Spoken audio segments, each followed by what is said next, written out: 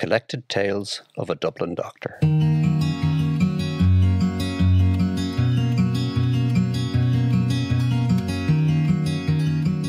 This podcast is a series of tales written by my father, Patrick Beaufin, and rediscovered in a file at the back of a press 30 years after his passing.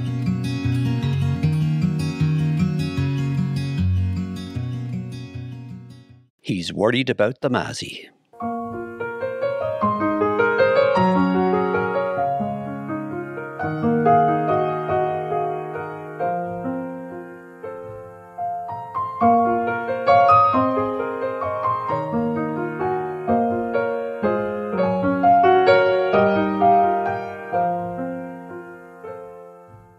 Friday, May 17th, 1974 was a beautiful day.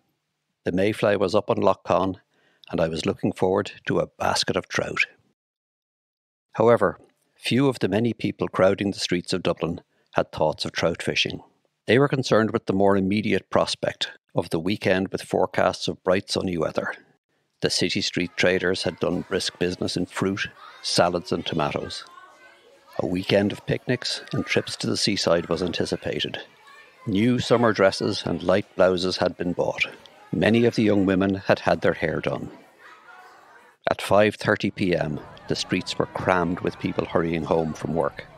Talbot Street and Nassau Street were particularly packed as the crowds converged on the suburban trains at Amiens Street and Westland Road stations. Suddenly, and simultaneously, car bombs were detonated in each of these streets, with the horrifying results that many of us remember. Hundreds of people were injured and 25 died. Immediately, the major disaster plan for Dublin was set in action. Ambulances, motor cars, and in Talbot Street, a CIE bus ferried people from the explosion scenes to hospital. The dead were removed to the city morgue. The immediate problem in major disaster is the identification of those killed or grievously injured. In this particular incident, many had sustained very serious injuries from blast or shrapnel, which made identification difficult. I stayed in the coroner's office, adjacent to the city morgue, from 5:45 p.m. that evening with a team from the Gardaí. We worked slowly, painstakingly interviewing relatives and witnessing the identification of bodies, as this became possible either by visual identification or by examination of clothing, jewellery or other possessions. It was a slow process, attended by grievous distress. The evening wore on into night. All were now identified except for the bodies of one young woman and two babies. The crowds coming to the city morgue grew less and less until by 1 a.m. it was finally quiet. Only one Garda inspector and I remained.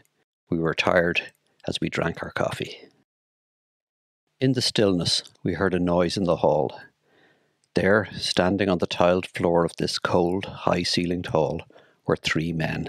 In the middle was an old man with drooping head and sunken shoulders, his arms slightly bent at the sides.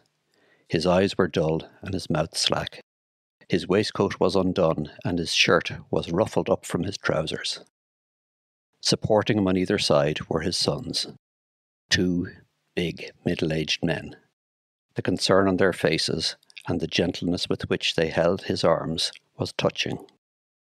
One of them spoke. "He's worried about the masie. She never came home tonight. Was she caught in the bombs?"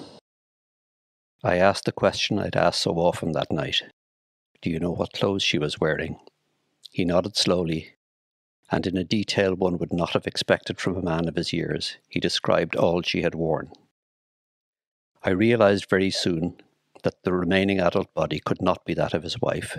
I told him that wherever she was, I could assure him that she had not been killed by the explosions, that she might have stayed with friends and could come home later. I pointed out how disrupted the city was following the bombing. Traffic diversions, people afraid to go on the streets, and so on. As I talked, a transformation occurred in the little old man. He straightened up and shook off the supporting hands of his two big sons. He buttoned his waistcoat, raised his head, and threw back his shoulders. He was once again a proud man with dignity and authority, the father of his house, the leader of the clan. He smiled slightly, his eyes twinkled, and he leaned towards me, and in a soft voice intended for me alone, he whispered, "Isn't she great?